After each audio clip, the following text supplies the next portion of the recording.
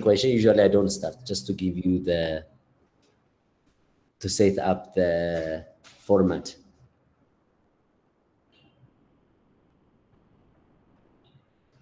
Okay, let's see 3 people's hand, but Mubarak is one.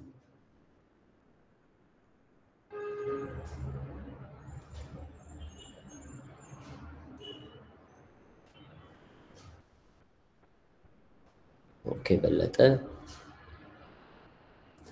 And then we have Moika. Great. Okay, so Mubarak.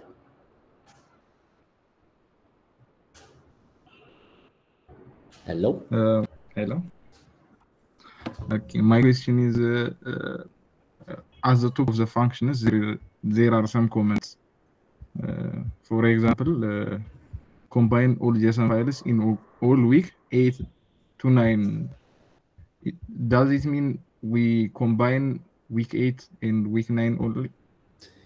That's a good question. So I think take the words that we are saying really seriously, in a sense that we really know what we mean. The codes we give you sometimes, or the things are not, think of them as not as in a school where everything is like designed to test you, because we don't want to test you in that sense. We sometimes work on a code and then we give it to you so that you can extend, and we may be wrong, right? Or the code may be extracted from somewhere else. So because we're giving you active projects, not dead projects. It's like we're not teaching you Newton's kind of laws only, but also quantum mechanics, if you know what I mean, or the next thing instead of what is already solved. We don't give you problems even we know the solutions of, because nobody would ask you at work that. So just that setting that standards, right? So it may be true, some of them may not be relevant for that, but that's why I put that guideline in the actual document where it says, okay, try to do this. So if it's not asked there, it means usually if you find it, because sometimes for us, when we are analyzing, we want to understand week by week. So we sometimes split up, or sometimes because we give one project, long project, instead of lasting 1 week, we sometimes put them in 2 weeks. Like, so week 8 and week 9, it's the same project that people do. So in that case, so for our own analysis, we probably have done some aggregation, okay? So in part, it doesn't really, it's not set in stone, where you're not going to be evaluated based on what is written and all that. I mean, what's written is a guideline. And of course, if nothing, you should be able to perform what's written in the Google document that is clearly stated what kind of analysis we want. And there, it's not, as you can see, it's not that much detail, right? It's like, it's basically what is asking you is either week by week or in general, the aggregation of all. So in that sense, it's, let's say, if you want to, like, whenever there is a channel that says week 8, 9, you can treat it as 1 week if you like to, or you can you can't split it in a sense, but you can only split it based on knowing which date it starts and which date it ends, and then kind of split the conversations into week 8 and week 9. But you don't have to do that because you don't have that much time, right? Does that answer, Mubarak, your question?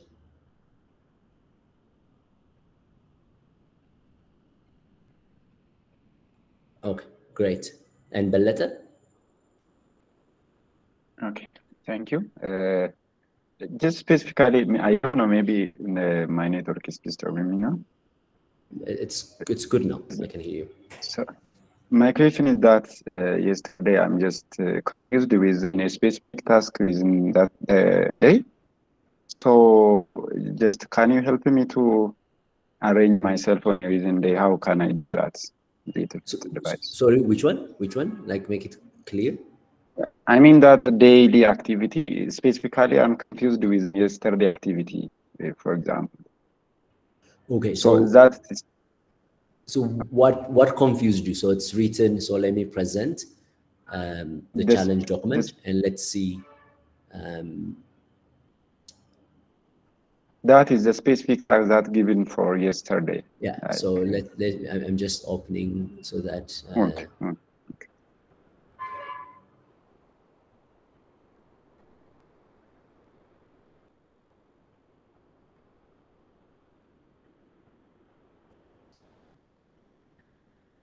So here is what is deliverable, right?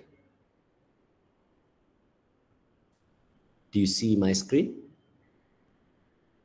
Yeah. Okay. So this is what was deliverable, right? So by deliverable, it means, you know, that something that you should deliver, and that's just a GitHub repository link. So is this one not clear? So this was clear, right? Yeah. So more the tasks that you are asking about the tasks. Okay. Yeah. Are we in that conversation, Baleta? So I'm not hearing you. I understand that, but specifically on a given content, just when we have some file from, I think that is from Slack to Slack data to loaders. Yeah. What does mean that? It's not clear for me Okay. on that point. Exactly. So just follow up with me. So this was clear, right? What was deliverable is clear. Yeah. Okay. And then there are tasks. Okay. And then there are tasks that are specified what you need to do, right? And these tasks are here outlined. And if you look at them, there are many tasks to do, right? So this one, so for example, the reason why, so again, I know that it's your, we know how overwhelming sometimes even the format is different, and what you expect and what you get sometimes is different. It's okay, it's normal, we understand that. So it's much more, think of it instead of like us, like our side being a, like evaluator and you are being evaluated, more of think of it in at work, in any place you are going to be at work. I think that would really simplify. So in that sense, for the whole week, you have task 1, task 2, up to task 5. And for us, the first day, for me, for example, the first day, I didn't want to be like, oh, you have to complete task 1. But I want you to understand that you are going to do task 1, task 2, task 3, task 4, task 5, probably in the whole week, and just only have 5 days, right? So how are you going to arrange yourself to be able to do that? How, do I have to tell you that you have to do task 1, task 2? I already outlined, these are the tasks for the week. And I already outlined, just so that it's clearer, what needs to be delivered. In between, you have to fill the gap, right? And I know, and I'm very understanding if you get confused. It's that question, the reason why you ask now, why I am so happy is that exactly that. Fine, you don't understand it because you expect something and then, we're expecting something. It's called alignment. Fine, but what is expected is that you know what you need to do within the week. So try to plan to accomplish as much of the tasks as possible while fulfilling some kind of, what is deliverable every day. Does that make sense, Balada? Just let's... Yes, it's clear for me. Thank you. Yeah, you're welcome. So again, really, it's that sometimes I know and I understand. If I were in your position, I would be in the same place. So I think I understand if you get confused. It's just that being confused and being silent is not good. But when you're confused, that means usually you have to ask lots of questions until you understand it. So this is great, Balada. So the last person who was putting names, was that... Okay, so let's Musa. I think there was another one before, but okay. Musa?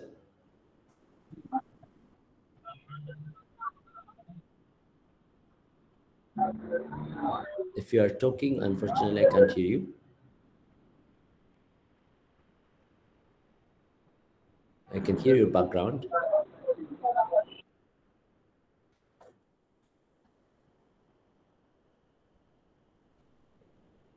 Okay, maybe we can come to you. So, Kibret?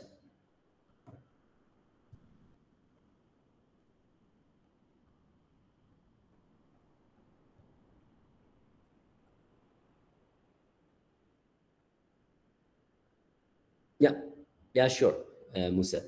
Kibret, you can... Hello. can unmute and Can you hear ask. me now? Hello. Hi. Okay, Yes, I can thank hear you for your good explanation. Yesterday I was a little bit confused. I didn't finish. I didn't submit my task, but today, after asking with friends, with colleagues from here, it was a little. It was the task that was given yesterday was. I was not able to understand it clearly. But when I see now the document, this guideline, it was easy, and I did it yesterday. But where can I submit the challenge? I didn't get it, the link. Okay, so in that case, I mean, Pascaline can facilitate and can probably type as well where it is. And if you have any particular issue, the technical team can help you the 10x. So there should be, I think I have seen it's in Slack people were posting. Okay. So if you were maybe unable, if you pin it on. yeah, but it's like everywhere, like even just if you scan it, everyone was sharing, but exactly, Mulukan already now just shared on 10x10academy.org. And when you go there and you put your email, somehow you have to reset your password and there should be there. So, okay. Okay, thank you. No worries. Brooke? Yeah, can you hear me? Yeah. Yeah, as a first day, it is overwhelming, but I try my best. I have one question. Can I ask you? Yeah, of course. In EDA part, which Slack message data should we load? Only all data, or we should select our choice, like week 1, week 2? So it's again, this is your strategy. Ultimately, you will try to analyze everything, right? Especially once you classify. But at first, usually you can start whichever week, because normally in EDA, you can select one to check your code, if the code works, because after that, things are similar. As long as you write it modular, your code, then analyzing every other channel is going to be the same. That's what codes are. If you write them once, then you can use them 100 times, right? A million times, whatever. Like, so in part, as you develop, it's also a very small data that we give you. Even if you load everything, any computer can handle it. So it's up to you, but ultimately what's asked is very clear. So if nothing is, for example, confused, if something is not clear, so here is basically again to help you to show that if nothing, before you do this, at least this one is to help you for yesterday, for example, to do some kind of commit, right? Because you can just change, restructure your code. This is called refactoring, right? So normally, whenever you have somebody's code, sometimes you might see it's not in a way that is suitable for you, so you can refactor it. And then, that was the part. But the EDA part is very clear. So at least you can try, who are the top and bottom 10 users by reply count. Now you can start just one channel, but after that, you can basically do it for channel by channel, because sometimes we actually ask you, like, for all channels, representing channels. That means, when you do, for example, this part of the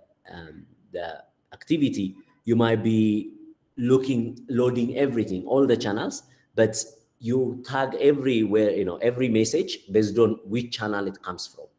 And therefore, you will be able later, for example, to be able to use it as a coloring. Okay. And the same is also here. Some of them, you probably need more than one channel to display so that you know it. But does that make clear again? Does that make sense? Yes. Yeah. Okay, wonderful. Okay. I think then we can continue today. So I saw some question on the text as well. So why not short tutorial on how to copy, clean up, reuse others' code? Because so far I want to follow the task instruction, but also benefit from the starter template code. I mean, this is, this is the part that everybody can arrange within themselves to do it in a way that there isn't one way. I mean, we can, the tutorial that on that would mean, there are many ways. It's the code that I gave you, for example, works for me, right? But it might not, for example, somebody else. I mean, of course, it's not highly structured, and intentionally, I could have just, for example, I could have just put all the code that I gave you already structured in the class, so that I can basically be able to, I have one function that says load all channels, or load one channel, or I could have like mated for every channel. I can have one mated, and so in a way, sure, that would help, Hussein, but that is that's a work, that's requested actually. So if anyone, I'm sure among you there are people who really already got used to and edited the code quite well and it's working for them, you can arrange, like you can ask questions and then people can help each other, right? So one person can give a tutorial on their own to others, if you want to. So, but I think hopefully this one is what the discussion is about, so you can figure it out within yourselves. Okay, so I think that's all from this side. Okay, so I think somehow it's clear, right? So the point is not about particularly how the way of working, but it's like demonstrating that for work, like we're also considering ourselves as just work environment. For work, that you are able to look at somebody else's code, edit somebody else's code, and then there are business questions that are there, and you are able to understand that business question, formulate that business question into how can I then translate it into code? You code that one, you get insight, and you report it. The whole process is exactly that. Okay. So yes, Sheena, it's true. So yeah, you use exactly the email and password you were using also before, like for the application. Okay, so today's, let me then go directly.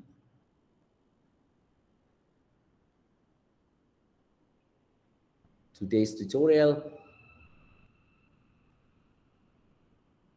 Again, sometimes it's important to know what is a workflow, what is a process, what is a task. Sometimes if you really don't understand anything, you can try to visualize it for yourself like this. You are in any way you work, you can formulate it as you are either you are producing, you are selling a product. So very simple, like in a shop, you have a certain item, you want to sell it, right? So, and there are processes in that selling. First, people have to know where you are, and they have to come, and you have to tell them the price. There is a certain process. Each of these that you do depending on where you are, what kind of sales. If you are in real estate, for example, the sales process is slightly heavier because the process involves, of course, from the owner side, hiring the people who sales, setting the pricing and all that. From the sales department's perspective, now they are hired and they know exactly, they have every information. Then they have to set up whether they reach people in digitally or in the street. And then in doing that, they have to have another process, which is called, what they are going to communicate. So the communication. Then they have to print, certain items like that, that outlines, very simple pricing scheme, as well as also kind of like contact details. But so these are like, processes, and each process has to be done in a certain way. And the set of processes and tasks that you actually then set up, normally you can group them as workflow, right? So basically the company can have different types of workflows, but one workflow encompasses multiple tasks and multiple processes. Another one that is very suitable to think and probably really good is, any production pipeline, whether it's a shoe manufacturing, in the shoe manufacturing, there are a number of processes that needs to be done. First part is, the laser has to be cut.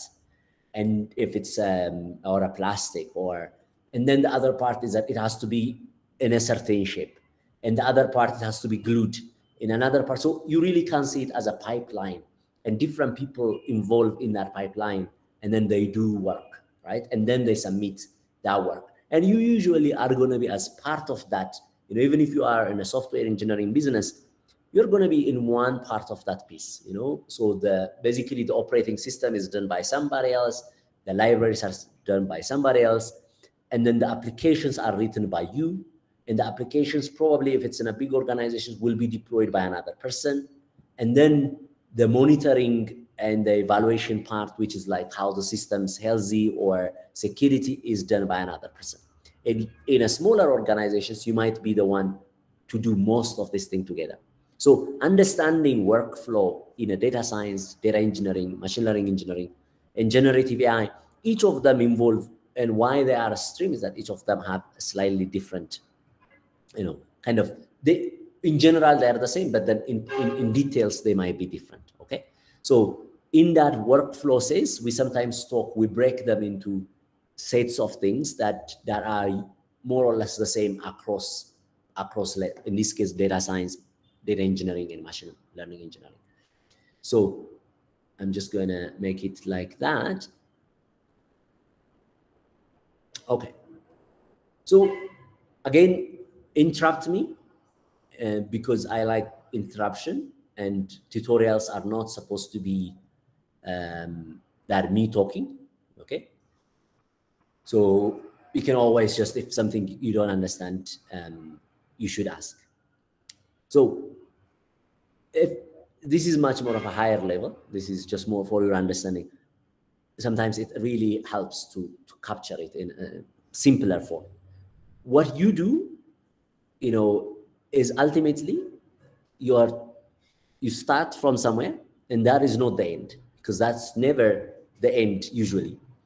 And a company exists not, even if their role is to collect data, just simply gathering data, that ultimately they have a, you know, the goal definition might be very different.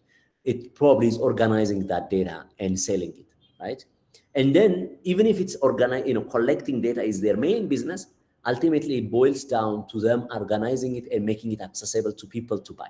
So, you know, it doesn't end there in just at the data. The data is just, you know, it's the very first thing. But usually that data needs to be represented, and you have to know how it's represented, so that to build your every other value, it's called data value chain. To build the data value chain, you really have to know how it's represented, and it should be represented in a part. So that's where data engineering in general starts, and a lot more of dealing there. Even before that, there is actually engineering, another engineering that is basically, let's say, computer engineering, how actually computers represent data, right? So, but for our case, let's start from that data engineering layer. And the data engineering is actually really then representing the raw data, extracting that raw data, and making it accessible, that raw data. And that's what's just usually, you know, in this case, let's represent rate. Rate is represented by a certain digital and certain other values. For example, this part comes from a certain place, okay? Then when you form that data value chain, on top of this, what you're building is meaning. You associate to that data meaning. And that is very different, right? Because when you are now starting to represent it in terms of meaning, this could be that, okay, you know, a very simple definition that this rate comes from, you know, a traffic light, right? Or this rate could be a clothes, like a certain, you know, a jeans that is red, right? So that association meaning, just like numbers in mathematics, you have one normally is useful, but then when it has actually meaning, or units, in physics and others, you call it unit, but in that part, you kind of associate meaning to it, and that becomes an information. So this is now a second layer of it, as in that data value chain. And again, there are engineering around it, how to organize and make sure that meanings are, you know, meaningful, right? In a sense, there is no problem in that representation. And then as it gets higher level, that's, for example, in this case, the meaning of that rate becomes that a certain traffic light on a certain street got turned red. So now context is now when you are associating to the business element of it. So now this is not just any random rate. It's just, or if it's a rate for a traffic light, or a rate for certain clothes, or rate for something that relates to what it relates to you. In this case, let's call it that you are driving, and then of course it is the traffic light to which that you are driving into that actually got red. So this is more of a higher level, a contextualized version of that information. And that's on top of that is what happens. This is called action items. So this then, okay, so you got that information, you have that data, translates into, associates meaning to it, and then contextualize this with a certain business domain.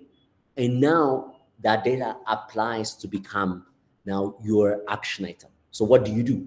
Okay, because of that, I have to change my sales process, or because of that, I have to basically be able to, I don't know, in this case, I better stop the car, right? If it's in the traffic light. So this is, I hope that is clearer, that how you build this data value chain is in this way.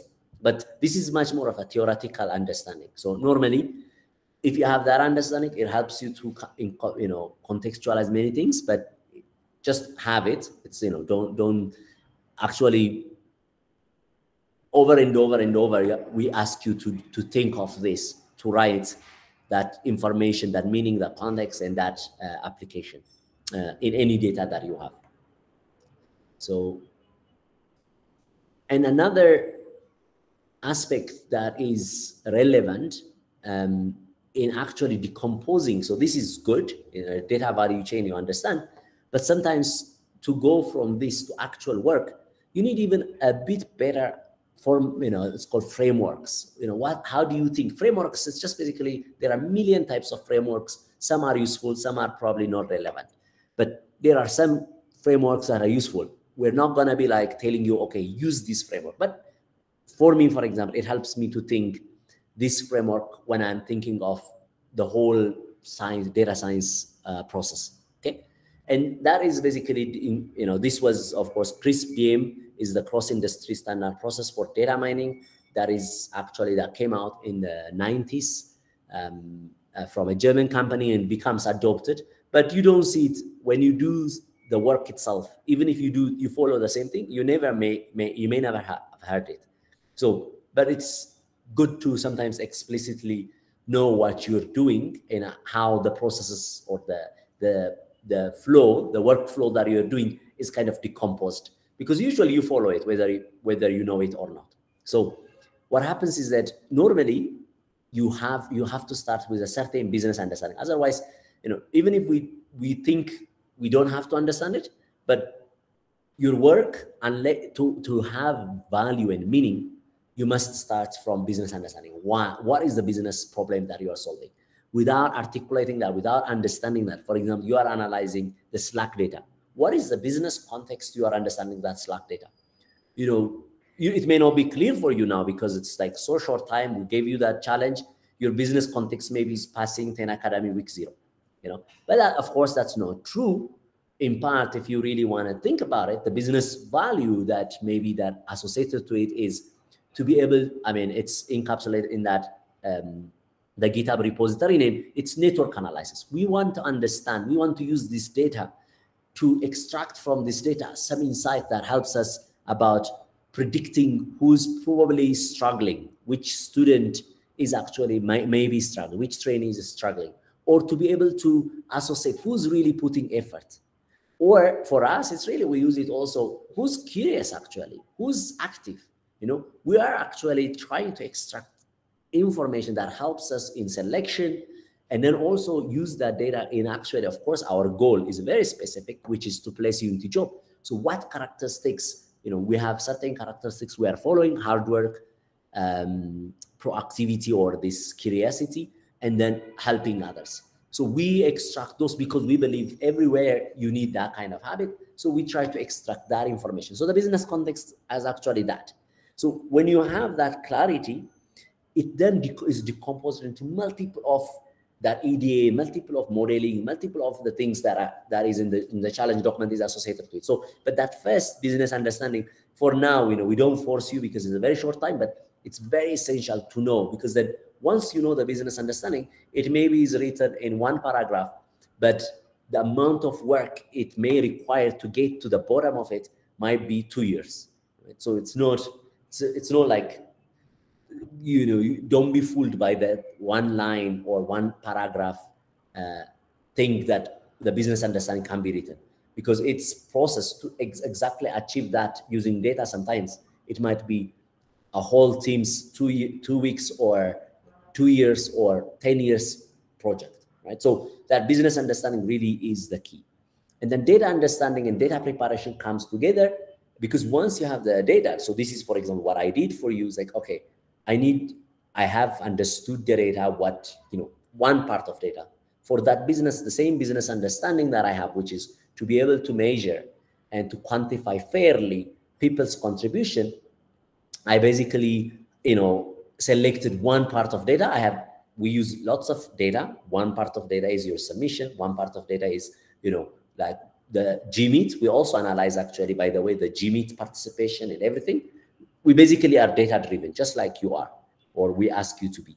So we analyze every data, like, that we have, for one purpose, not to evaluate you, but to make sure, are you suitable for the industry as we understand it? And we understand based on asking them, right? Based on talking to the industry. So the data understanding and data preparation is the very first part. Is my data suitable? Is my data sufficient enough? Is my data quality has the same quality to help me in that, to answer some of my business questions. Once I understand that data, then I go through the process called data preparation. We prepare the data for future parts. In this case, it is modeling, so that EDA component falls into data preparation as well as data understanding, as well as data preparation. In the data preparation, once you understand, you may need to do certain form of,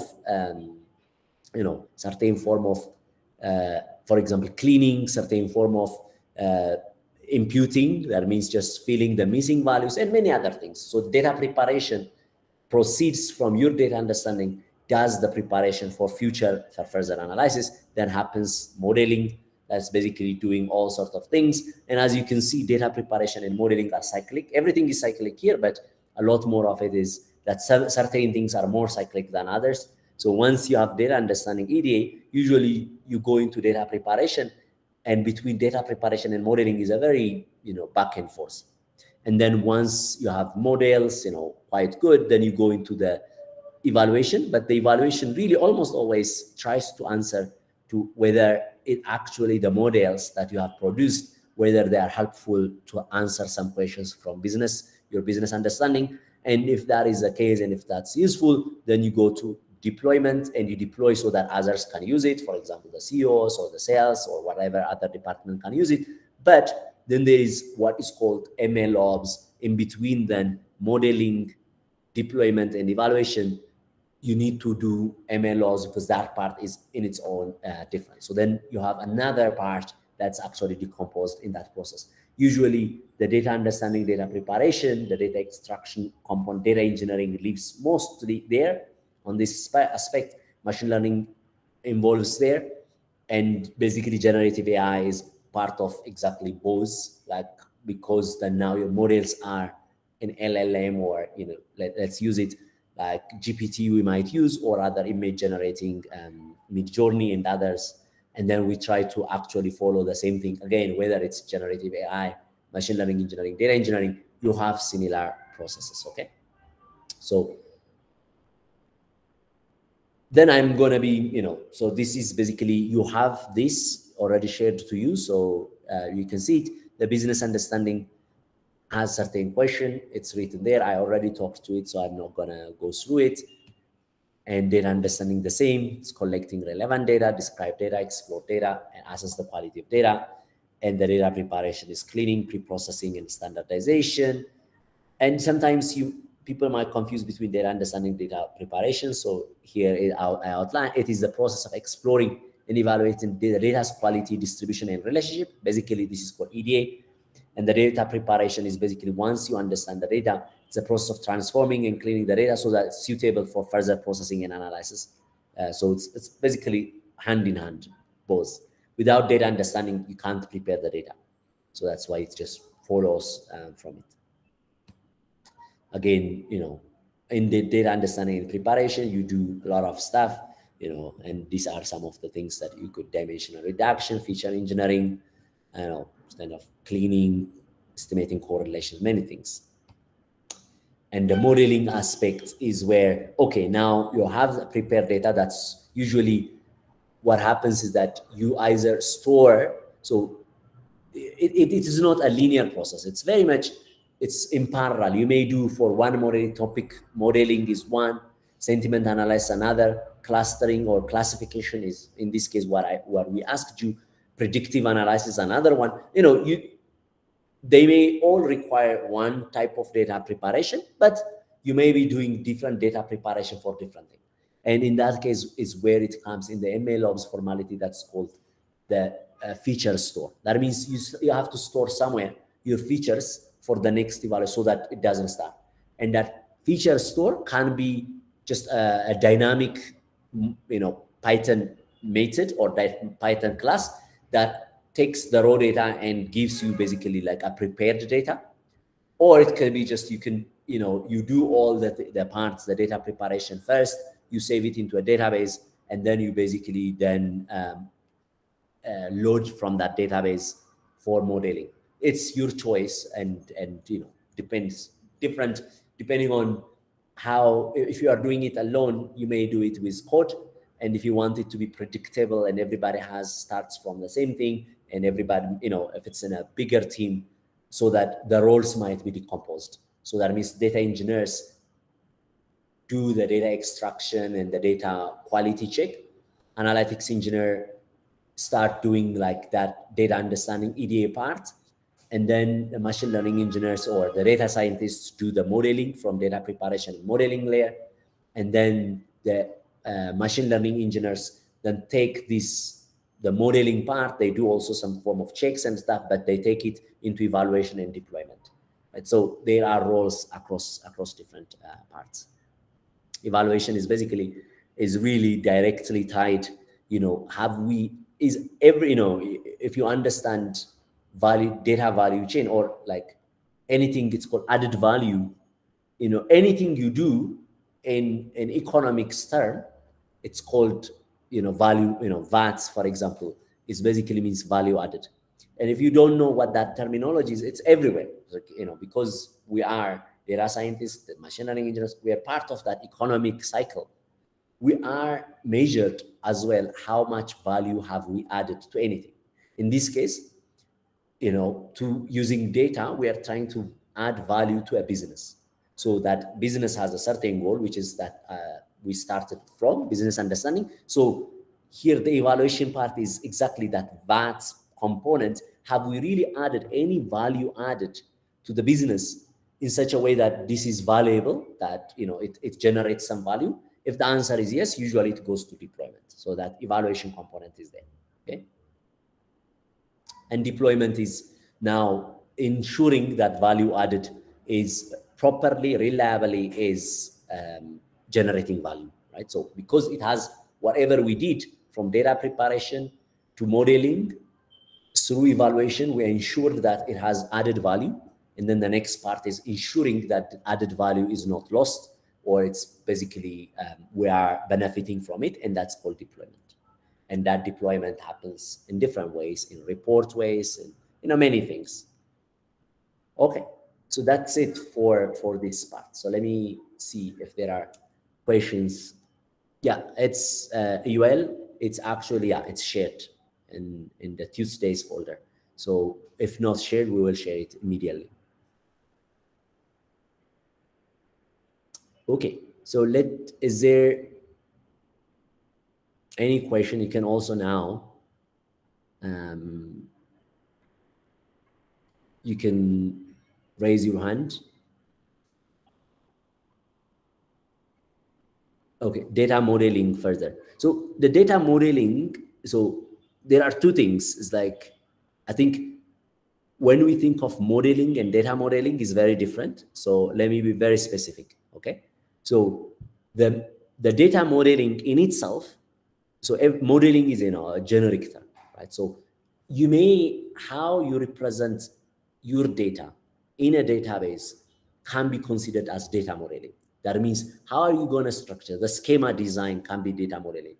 How, if there are, in that terminology itself, there are many things. It's called data vault, star schema. These are all trying to model the data itself, how to store the data. We're not, I assume that you are not talking there.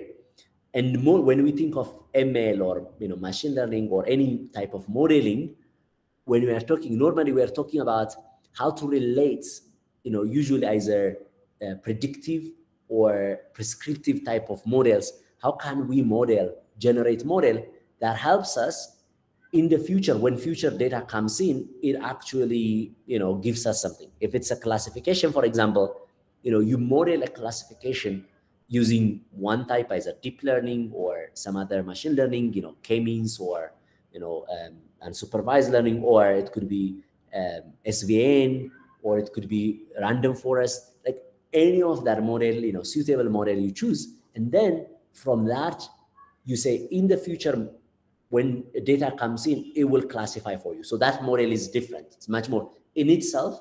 It was trained to learn features and to distinguish features into a certain category. And then when future data comes in, unknown data comes in, it will be able to classify them. So that's called that modeling part here in this in the CRISP DMCs. But data modeling in itself is something else, where actually about how to represent data, because when the data becomes larger and larger, you really have to model how to store it as well. So I hope that answers your question, Mikias.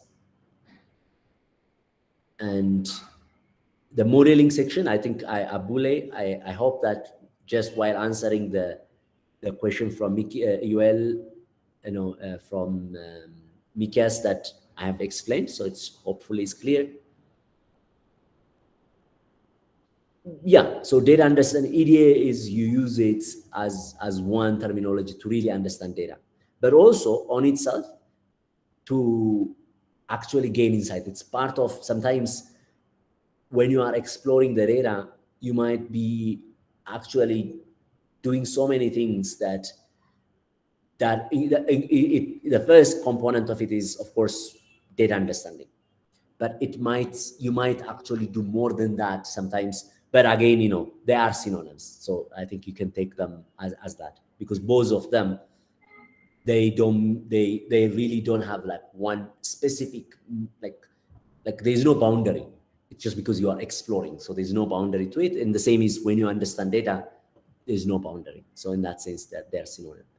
I didn't understand MLOps in data modeling. No, it's not in data modeling. Again, MLOps is a lot more in modeling, which means machine learning modeling. ML operations, just like DevOps, is the fact that it acknowledges.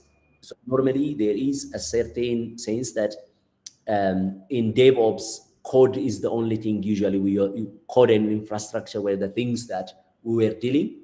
In machine learning ops, that what happens is that you have other elements to take care of as well, which are called data and models themselves. Models are, in their own a new entity, a new species. So in MLOps, it tries to acknowledge, that part: infrastructure, code, data, and model. So that's the operation part. So that's what's, and now there is AI ops, right? AI ops is basically, in AI, there are also a certain part of it that's very specific to AI. In this case, for example, in LLM, in GPT, there are prompts. Prompts are becoming different in the different species in there also. You probably need to manage them differently. So that's called AI ops. Okay. Is it possible to go from evaluation to modeling? Yeah, absolutely. If evaluation doesn't succeed, you go back to the modeling and also go back to even preparation, data preparation part. Maybe you can tell us again the roles assigned to each professionals on the overall data workflow. I will review. So that basically data engineering is around data understanding. I mean, basically data extraction in between data understanding and data preparation. Analytics engineering is really all about just following data preparation and data understanding, that you try to basically build dashboards. Normally, they are also called business intelligence people. Basically, from that, they take from whatever data engineers give them to try to provide insight at that level without even, I mean, they can do modeling, but without even necessarily modeling, they can give. So analytics engineering, and then the data scientists are from between data preparation and modeling. They couple with that. They prepare data and model and there. And usually they can do, you know, again, small companies, large companies means different. In large companies, these roles are very specific, while in small companies, one person can do many of them. So that's why it's different. But then machine learning engineers usually is between modeling and evaluation and deployment.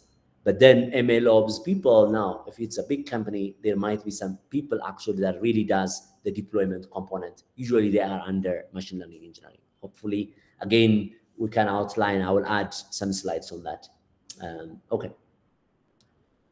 Normalization and data models, I think right now it's probably not a good time to touch because that's specific, you know, more on data modeling, and these are on database design.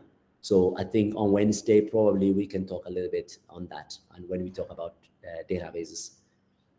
Okay, and then Cohort, if you can unmute and ask. Okay, thank you, and good morning. So my question is actually with the data, understanding the data. So even after understanding the business and understanding the data, we might face some data leakage, right? Like especially for the target leakage. So my question is, how do you handle this data leakage, especially the target leakage? Yeah, so you mean by leakage, you mean that you don't have enough data or the data doesn't answer properly the business? You mean that? Yeah, especially the target leakage is related to, for example, if the chronology is not accepted, you know, like if something comes after one. I don't know how to it's okay. I think, yeah, give that example. Predictors, yeah. Okay, yeah. So that means the data is not sufficient to predict. For example, it doesn't have enough information, or it's small, or it's not good quality. You mean that, like, or do you mean by target leakage is usually, I understand it to mean that the target and the data are not in the same, you know, or it's order, the data is not sufficient. Order. Yeah, or exactly. So for example, is not appropriate. Exactly, past doesn't predict the future, or that's yeah. So it's usually called in the data quality and data sufficient, or the richness of the data. So normally, you know, when I think of data, like I think of this way: the data is nothing more other than it captures. It's a sample from a certain target, right? So if it is, for example, if we just talk now Slack data that we gave you, and our business question for that is, are we able to, is this data sufficient for us to use it to classify people as hard workers? Or it could be like, you know, will it help us? How much information does it give us about people's performance, you know, in real job? Because ultimately we care about that. So the first part, I can question it that way, you know, instead of without biased question. Is Slack a good predictor for me to learn about people's performance in the future? So in this case, my data understanding is I formulate hypothesis saying like, okay, you know, do I have labeled data, for example, those people who we have their Slack data, and then who are now employed, and we know that they really are good, or they are not doing well, or this or that. And so I can really monitor it. So that's the evaluation component, right? So The very first part normally is that you formulate something and you check if the data is okay for that. And then, but the real evaluation part comes once you model, you might still be like wrong. Like, you know, you basically thought Slack data would give you that people, you know, it will help you to measure people are helping, like for example, just that other people to get information about trainees' ability to help others or capacity to help others. And you might realize the people who are helping are not in Slack, or they're not writing in Slack, but they're helping everybody. So that basically means, okay, even if it's true for some, it helps you, it's not a very accurate measure, because you know maybe there are others who are actually helping others without actually writing in Slack. So this, you update your profile. So that's why it's a continuous process. Does that answer your question? Gerard? Yeah, exactly. Okay. So my question is, what if the data we have doesn't answer the model, the prediction? So yeah, for example, someone can help with huddle, or they can huddle, or they can answer or help the others in private message. So we don't have access to that. So it may not be a good predictor. Exactly. So you should be almost always exactly trying to infer what are you missing. It's called in many things, it's the hidden, what your assumption may be wrong. Exactly. So you have to test your assumptions, even if the data tells you, but you have to, that's exactly that context, that exactly learning what have you been missing. And that's why almost always evaluation is necessary, whether it really is a predictor and at what accuracy. Because, then if you have seen people helping others, but the Slack data doesn't give you, then from that evaluation, okay, something is wrong. And then you go back and search what was probably the reason. And then you realize, yeah, people are doing a lot more of their communication maybe in DM, like a direct message. So then you figure out, and then you try to get either that data or use other data that complements. So, yeah. Okay, hope that answers your question, Kero. Thank you. Yeah, thank you. That's okay. Thank you. Nuriye? Okay, can you hear me? Yeah. So what my question is here, from the process, data understanding, data preparation, modeling, and it goes directly to evaluation. If the evaluation meets its requirement, it will go to deployment. But if not, it will back to business understanding. What my question is, during modeling, the machine learning engineer must select the right algorithm for that system. Yeah. So there must be back and forth between the evaluation process and the modeling. Absolutely. Yeah, that's exactly. So that's what I'm saying. This is just a small, don't take it too serious.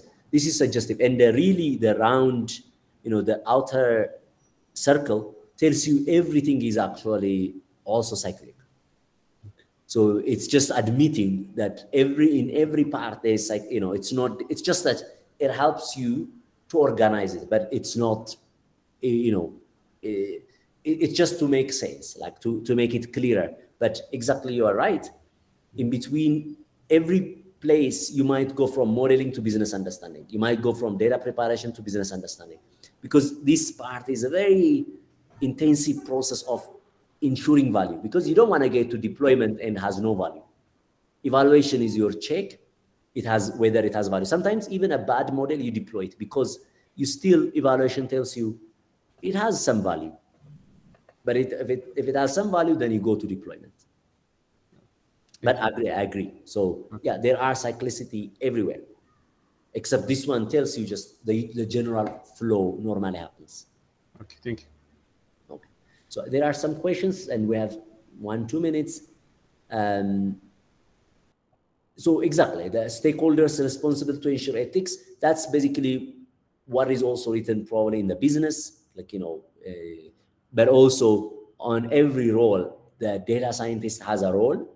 And they have to know about ethics. That's what's really, so Kasai, it's exactly that ethics is everywhere as well, including the data engineer, analytics engineer, you know, and data scientists, machine learning engineer, and ML ops, DevOps, AI ops. In all of them, there is a certain ethics associated to it. So it's everywhere embedded. Ethics, fairness, you know, all of that is exactly embedded in every one of them, and that's why everybody has to learn and has to know the ethics in their role, right? So hopefully that answers. So it's not explicitly written, and I agree with you. It should be explicitly written as part of ethics, but that one is, let's say, you need to duplicate this one and then write for every role as well, you know, the ethical component of it. For example, in the data engineer, you know, they would like, of course, to gather so much data, but then, you know, is it relevant to gather every data? You know, their IP, their name, whatever, you know. So there has to be ethics there. And the same is in modeling, and same is everywhere. Feature engineering involves transforming order into features that can be used to train models.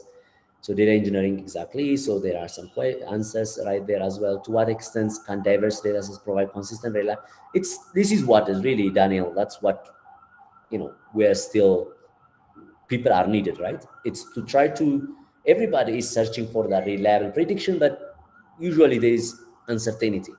And the more you understand statistics and understanding uncertainty, you know, and quantifying that, the better you become and the better you give value. So that's why we still evaluate you for also statistics and mathematics, because computer does something, but ultimately there are other fields, psychology, you know, communication, statistics, maths, all of these are relevant to really provide that value and to quantify uncertainties, in that case, statistics and mathematics.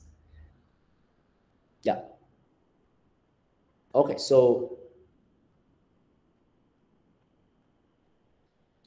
DS, I mean, I talked about this component building as ML ops, and in the ML ops, so we will rephrase it maybe in the afternoon as well. Just I will share some slides, but this is why I you know, I knew the time would go in when I took the discussion, so we will stop now. But this part of the DS component building, which is I think you have certain we haven't prepared for the Slack one, but because we gave you more data, more code this time, but you can look at some of the elements that are in the folder you'll be sharing. That's for Twitter. So in the past, we were using actually Twitter before Twitter became X and had more data. We were using the same network analysis using Twitter. And so we shared some things. It might not be relevant. It might be relevant. Just check it. And if it's relevant, use some things from there. If it's not relevant, just, you know, you can ignore it. So, but let's stop for now here. And I hope that everybody is in a better place now to understand what's going on, and to start working on the project more than before. So thank you, everyone. So Pascaline, we can stop the recording. Thanks, everyone.